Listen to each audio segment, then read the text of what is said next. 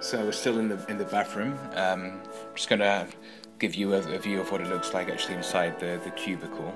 The door is slightly narrow. It's about 75 centimeters wide. And inside the cubicle, you can see that there are no grab rails, as I said. It's just me trying to measure the width of the door.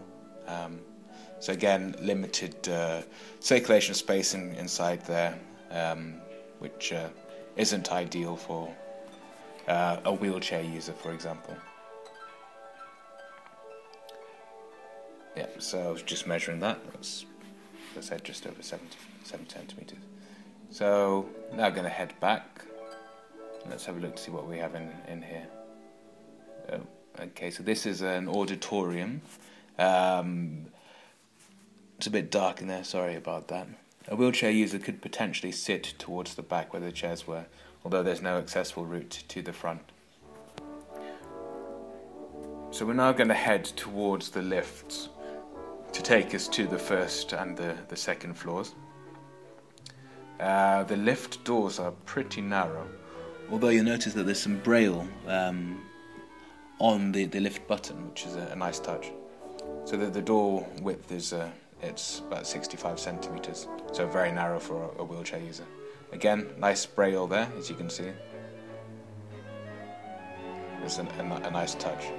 The circulation space is also pretty limited within the lift, so it would be problematic for a wheelchair user to enter the lift, and yeah, also to be able to take him to the other floor. So we're now on the first floor. See, there's some really nice paintings and exhibits around. Again, some nice circulation space. It's wide, plenty of room for wheelchair user to navigate around. For the biggest issues with the museum in terms of accessibility are the bathrooms. Yeah, they're not accessible at all. It's really nice paintings here, actually, really beautiful paintings. So again, nice circulation space, good light as well. It's just the way to the staircase, just on the right.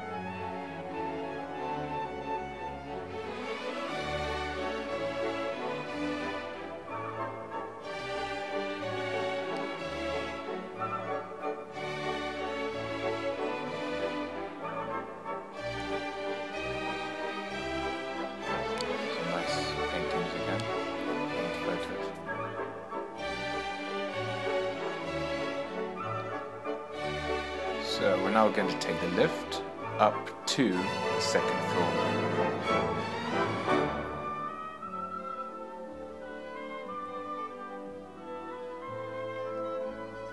Again, you can observe the braille on the lift buttons, very nice touch. I haven't seen this in many museums in India, to be fair, so it was a nice surprise to see it in Goa. So here we are, onto the second floor. Just take a wee peek outside.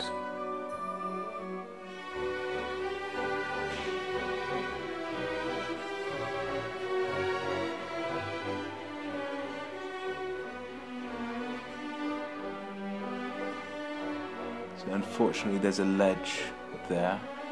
It's just trying to get a good angle of that. So it would be very difficult for a wheelchair user to be able to get to that outside bit, although the exhibits themselves are inside. Again, observe the nice circulation space, nice, wide and spacious. There's another ledge there. It's problematic for a wheelchair user. We won't go that way.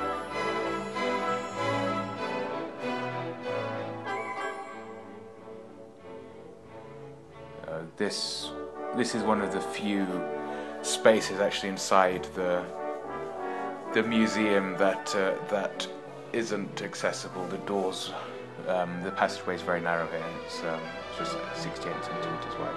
Just trying to measure that.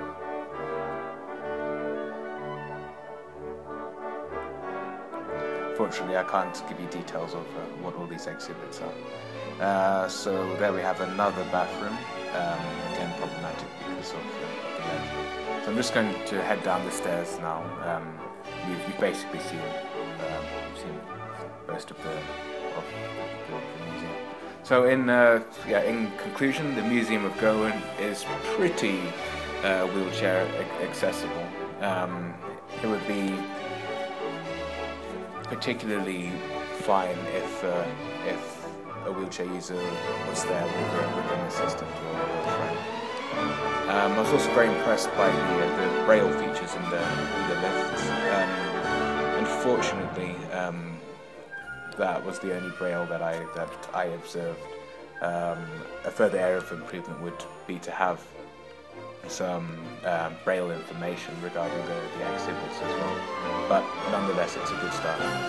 So yeah, all in all, I would recommend the Museum of Goa as a partly wheelchair accessible venue and partly accessible for people with visual impairments. Give it a go if you have a chance.